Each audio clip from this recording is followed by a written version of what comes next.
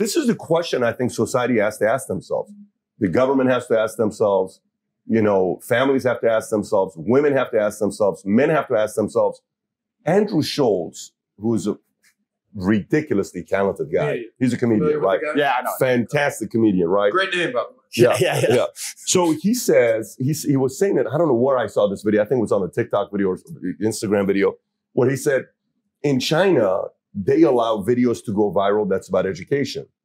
In America, they allow videos to go viral on TikTok of people acting a fool or dancing or doing silly stuff because they're trying, this is their way of getting Americans to be distracted to do silly stuff because that's how they're getting rewarded. China, ByteDance, now, they own TikTok. Let's say that's true. Let's say his ideas, he doesn't know for a fact that's true. Let's say for a fact that it's true. Let's play that. Let's play this. Well, then we have to ask a question. Here's a question. What content goes viral? Okay, let's go through it. Does porn go viral? Boys watch a porn video, they say, bro, you got to see this. Does porn get a lot of eyeballs? Porn gets eyeballs, not viral. But wait a minute, it gets a lot of eyeballs. Yes. All right, what else goes viral nowadays? What else gets a lot of eyeballs nowadays? So stupid dances, stupid pranks. What else? Anything nonsensical. So you have to answer the question, why is all of this content about depensifying men going viral on platforms that don't defend this argument? Meaning, Instagram doesn't defend what he stands for. Okay. TikTok doesn't support what he talks about. Okay. YouTube doesn't defend and stand what he stands for.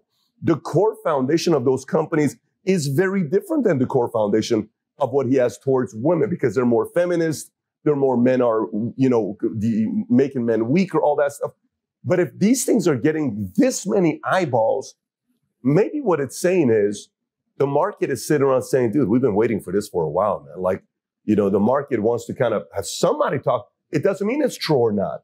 But hey, maybe it's what we're thinking about. Maybe it's what a lot of people are thinking about. And that makes some people uncomfortable to say, no, like the other day, you know, the one of my kids, they were watching a movie without my permission, and there was a scene in it. And my 8-year-old, my 10-year-old, we had to have the conversation about, you know, gays, lesbians, all this other stuff. I kind of shared with you how I had the conversation with them. When the moment I had this conversation, Jen walked out. She's like, babe, this is, you like to have these types of talks. I don't want to have these. You and the two boys. I sat down and I gave them every possible visual they could get. Said, this is what's going on. Yeah. And in many cases, people who are not teaching this because a father figure's not in it, we have to have this talk. You know what's crazy? As much as I did not want to have that conversation at that point, I love the fact that I was forced to have it because I'm able to get ahead of it. So I can control the point of contact and say, here's boys, what you're going to be facing. A boy is going to come to you and tell you this.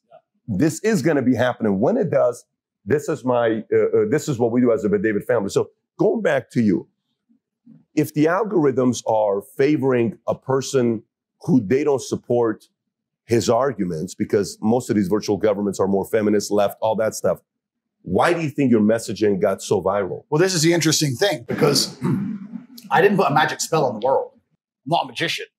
You're right. There's obviously a market for what I say. People talk about how I became the most viral person on the planet. I'll argue the point. Not only did I become the most viral person on the planet, I did it while being heavily shadow banned. They've known about me for a while. They've been trying to shut me up for a while. I've been shadow banned forever.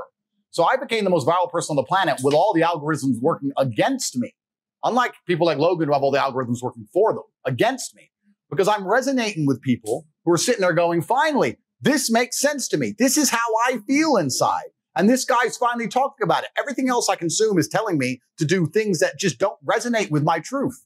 I'm only saying things that people agree with. So to chop my head off and try and delete me is asinine in and of itself, because there are billions of people out there, millions of people out there who feel the exact same way. This is what I was saying earlier, because, and once again, I'm assuming the social media companies have intellect and people who work for them who are intelligent. If they were smart, if I was a social media company, I would have come to me and said, listen, I would have had a board meeting and said controlled opposition. And I would have come to me and said, Andrew, you have to correct your message. We don't want to delete you. We don't want to be censored. You have to say this way, this way today, and slowly perhaps taper me down on certain subjects. That would have been smart. You're saying if they would have come to you and said, listen, we've been following you, buddy. And here's what we'd like. And I would also talk to them and say, listen, I understand I'm now the most viral person on the planet. I have to take responsibility for the things I say. The way I say things for a video that gets 300 views is different than the way I say things for a video that gets 3 million views. I respect that. Let's have a conversation. I'm not a loose cannon. I'm a logical actor. They could have done that, but they were emotional. Instead, they martyred me and chopped my head off.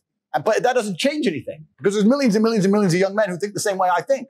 There are millions of young men out there who don't want to wear makeup, who don't want to put on a Pokemon suit and be a clown like Logan Paul, who don't want to take transgender blocking drugs, who don't want to assign themselves to any kind of feminist ideals, who don't want to chop their dick off, who just want to grow up, go to the gym, get strong, be respected, make money, have a beautiful girl and a sports car. There's millions of men who want that. And I speak to those men, and they think most men want that. And they think by chopping my head off, those men are going to want something else because they'll get rid of me and they'll put James Charles in front of them and say, no, foundation reviews. It ain't going to work.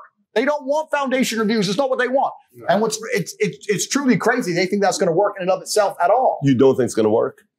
I think I've proven that it's not going to work. What's actually the most upsetting is this. I find it extremely hypocritical. And of all the things in the world, my pet peeves, the things that annoy me most are hypocrites. I find it extremely hypocritical that the system itself pretends it gives a shit about men's mental health. It will sit there and pretend it cares about all the men out there who are depressed, struggling, sad.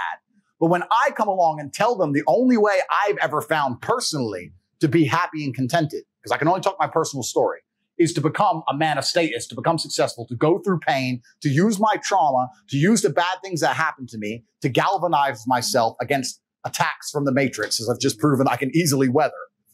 When I talk about men's mental health, they delete me.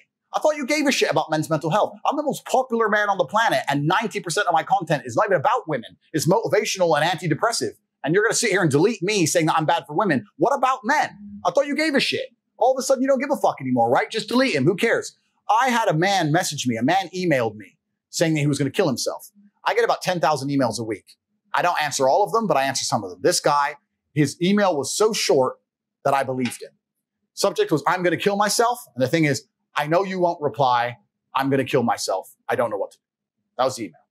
And I sat there and said, listen, my friend, I get a lot of emails. I don't know how serious you are. I want you to make me a promise. I'm going to guess that you're not in the best physical condition you could be in. I want you to make me a promise that you're going to get a six-pack first and send me a picture of you with a six-pack. And if you still feel like killing yourself after that, I don't know you. I can't tell you what to do. But I want you to get a six-pack first. Email me back. We start going back and forth, et cetera, et cetera. I convinced him to get the gym. I said, get a six-pack, see how you feel. If you still feel like killing yourself, then I'm not telling you to kill yourself. I'm telling you that's what I would recommend. Start training. By the time he started sending me physique updates of him in a better condition, he started sending me huge emails of apology and thank you, saying you saved my life. I can't believe I was thinking of killing myself. You can't believe he changed. If that man would have emailed Logan Paul, would Logan Paul have given a fuck? He would have ignored the guy. You think he answers a single fucking email? He doesn't give a shit. All these fucking media figures, all these people who are good for the system, who are dancing on the devil and fucking sitting here talking about dangerous rhetoric and all the other bullshit. You think they'd fucking answer an email? They don't give a solitary fuck about the young men of the world. They would have left that man to die. And even if they would reply to him, what advice would they give? Go take antidepressants to watch my YouTube. They have no value to give a guy because they've never had a life of actual genuine struggle. I'm out here genuinely saving lives, genuinely saying to men, the world you now live in is so competitive that if you're not a competitive male, you're going to be perma-depressed. You don't have a mental disease. You're just in a competitive environment and you are losing. You need to become a competitive person. There's no easy way. It's going to be hard. It's going to suck. But if you get to Top G, the name, if you get there, it's a life worth living. Right. That's what I'm saying. And then millions of young men are going, wow, he's showing that you can be born from nothing, single parent on a fucking council estate in the worst town in England, be stabbed, come from nothing, and survive and end up with a multi-millionaire. Maybe I can do it if I work hard and I'm diligent and I try hard and I'm really giving hope to the world. And then they delete me. Then they put up a new thing about men's mental health, saying which pill they should take. And then they put James Charles in front of them on the algorithm. This shit's evil. It's genuinely criminal. I am nothing but a positive force for the world. And this is what I was talking earlier about the hero's arc and the redemption, because I think that inside of human consciousness, people are very, very familiar with the idea of the arc of a villain turning into a hero. It's in the Bible. It's in every superhero movie. The guy starts off bad. He's crazy. He's too bad. We don't want him. He's a maverick. He can't control him, blah, blah, blah. But towards the end, you're like, where's Batman? Where's Batman at? And it's going to take a matter of time before people realize, you know what? Tate was actually a good force for the youth. Perhaps he needs to create his message. Perhaps he needs to take his newfound fame on board and change the way he says certain things. Agreed. I'm not infallible as an individual.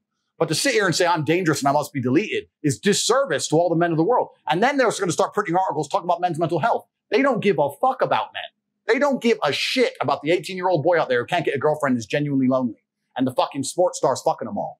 I'm telling him what he has to do. I'm saying, listen, bro, of course the sports star's fucking them all. He's a G. You ain't shit. If you were a chick, would you choose you? Because I fucking wouldn't. So whose fault is that? The best thing about being a man is you get to build your character from the ground up. You're not born with any value. You're born as a blank slate. I decided I wanted to be a big toting, kickboxing, Bugatti driving fucking bad boy. I did it all myself. You get to choose. You want to be a musician and be sensitive and play guitar and get them that and be important that way. You get to choose. You want to go get in the cage and kick the fuck out of somebody. You get to choose to be anything you want, but you have to go and do it. It's going to be difficult because it's competitive.